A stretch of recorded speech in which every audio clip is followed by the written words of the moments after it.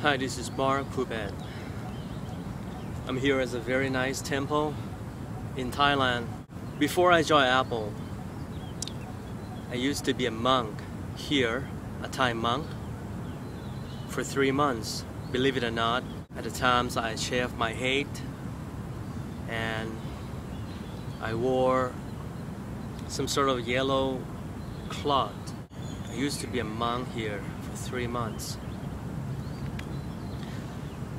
Today I'm going to have one of my ultimate video for you, and please consider this video as a Christmas present from me, as your best friend, one of your best friends. I'm going to tell you the truth.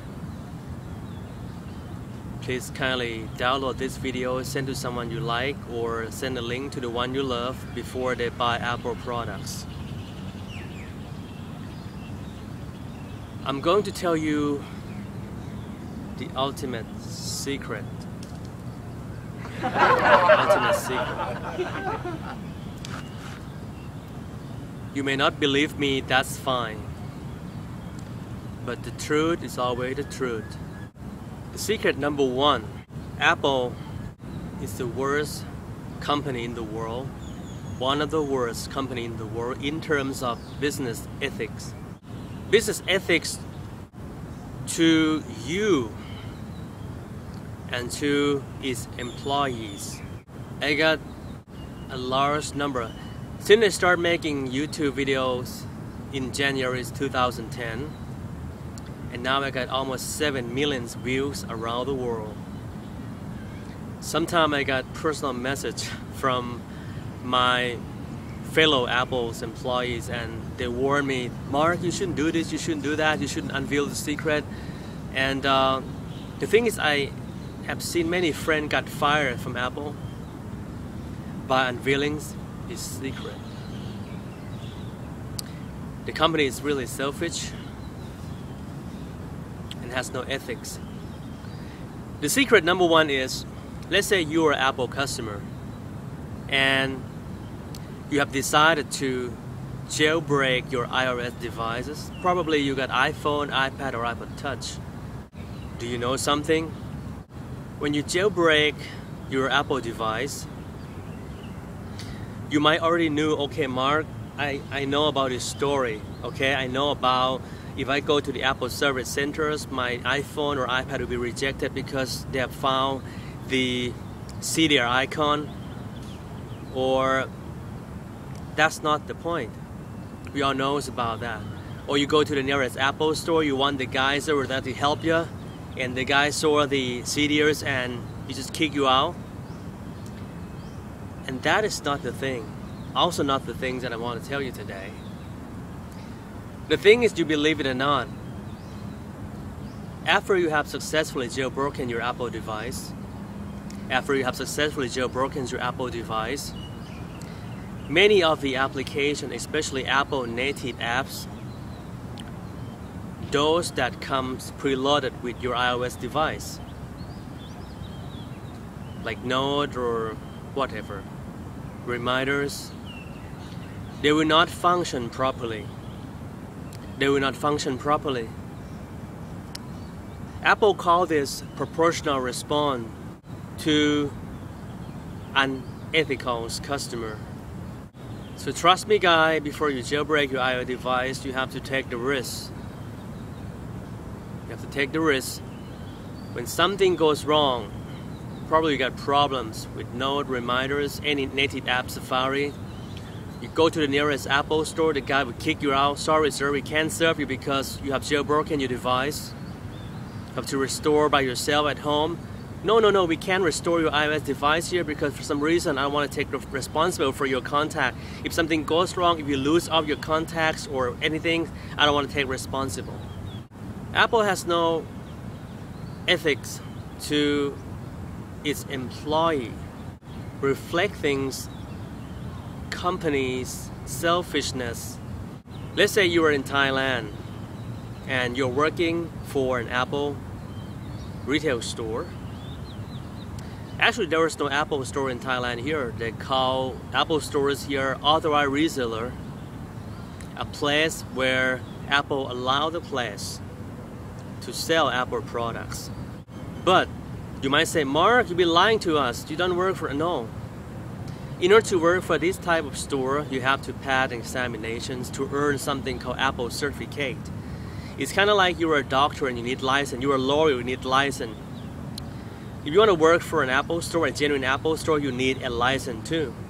And the thing that's really sucks is, let's say you work for an Apple store here and you got problems. Probably the place is very far from your house, or you got problem with your colleagues. You got any unfair situation or circumstances. If you want to quit a dealer or a company or a reseller here, you want to resign and you want to move to another company here, you have to wait at least 6 months. Therefore, Apple forces you to stick with one place, one company. You can't change your life, or you're gonna be out of your jobs. You have to resign. You have to lose your job for 6 months. That's how it's happened here. So it has no ethics. For the customer, well, I knew that all of us are not all tech expert. Probably we don't, all knows about technology. Have you ever wondered or curious or thought why Apple did not allow you to update the iOS on your first generation iPad 1 to iOS 6? The thing is, Apple wants to force you to buy newer versions of the iPad.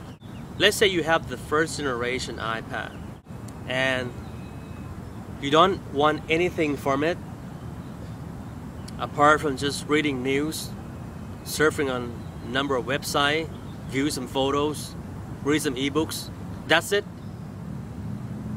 You don't need 5 megapixel rear facing camera. You don't need 720p front facing FaceTime camera.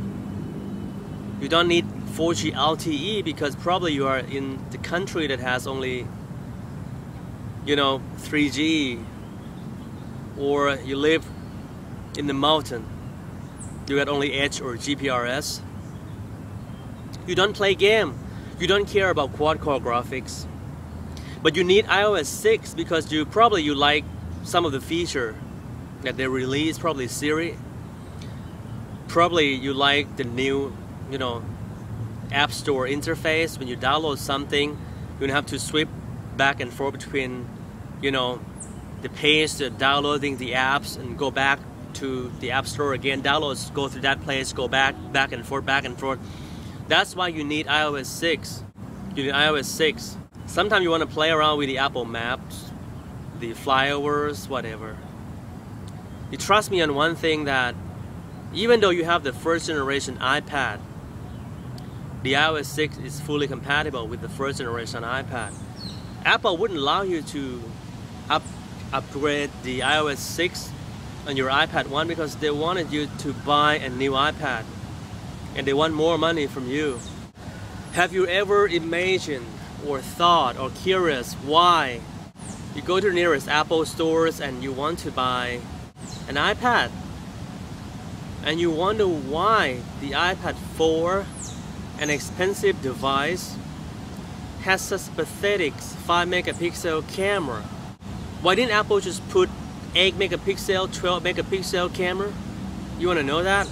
The secret is, if Apple put 8 megapixel cameras inside the 4th generation iPad, no one will buy the iPhone. Because probably for me personally, I don't really like the iPhone.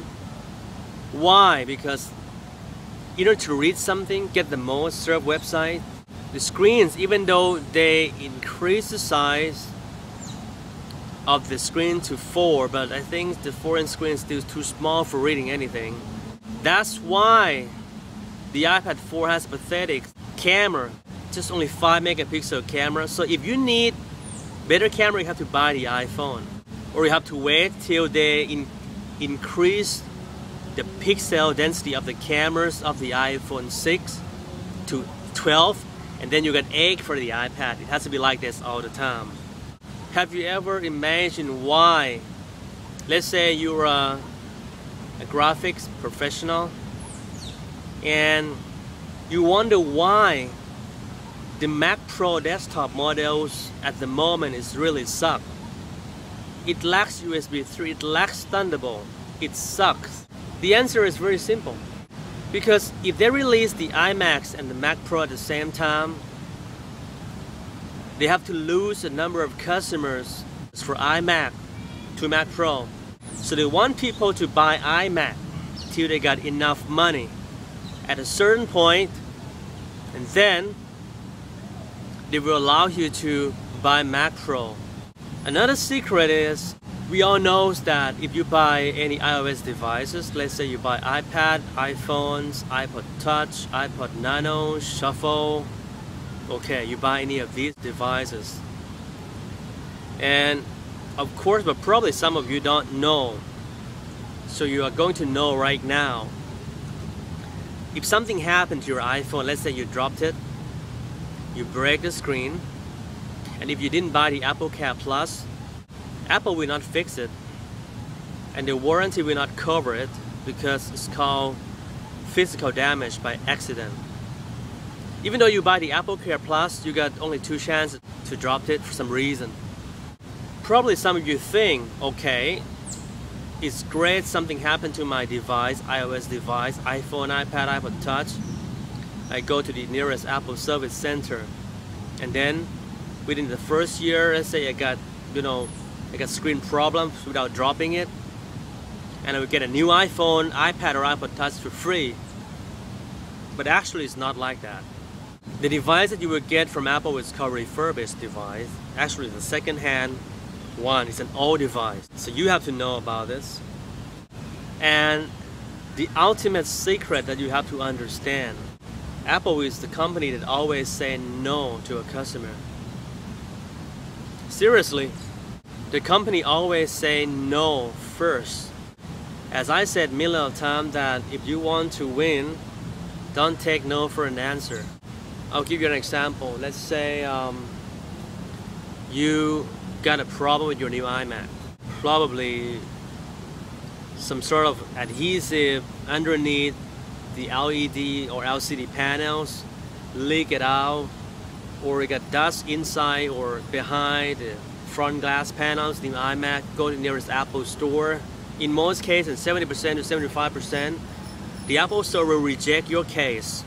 They will say things like, well sir, we really can't help you with this. Probably you might in a very dusty environments, very polluted environments, very dirty environment. We can't help you with that. You have to fight very hard. But if you fight hard enough, you call out the store manager of that store, you're trying to yell out, you're trying to fight, you call Apple Service Center, you go to the nearest Apple Service Center, you got no for an answer, you move to another service center, you call them. Sometimes you have to lie to them, hey, I bought 3 Macs from this store, another 2 iPod, whatever. You have to fight really hard. Oh, I heard, well, okay, I'm going to sue you. My friend just got his iMac shed because of exactly the same problem or something like that. So you have to fight.